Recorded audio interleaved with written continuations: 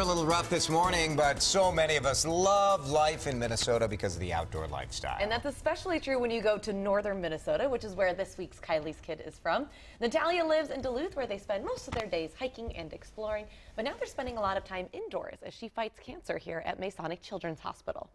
Nathalia's window at Masonic Children's Hospital looks right out at downtown Minneapolis. Here we've got a view of the urban jungle. Which is just a little different from her view at home in Duluth.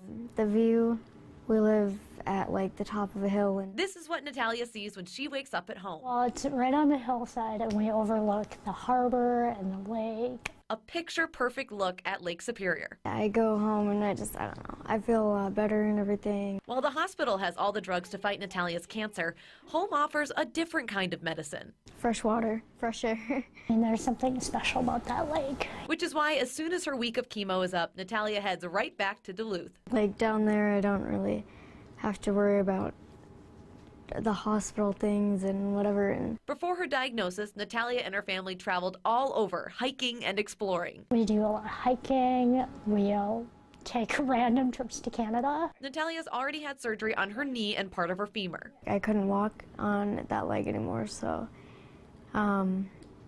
they gave me crutches at first. Now she has chemo treatments until February.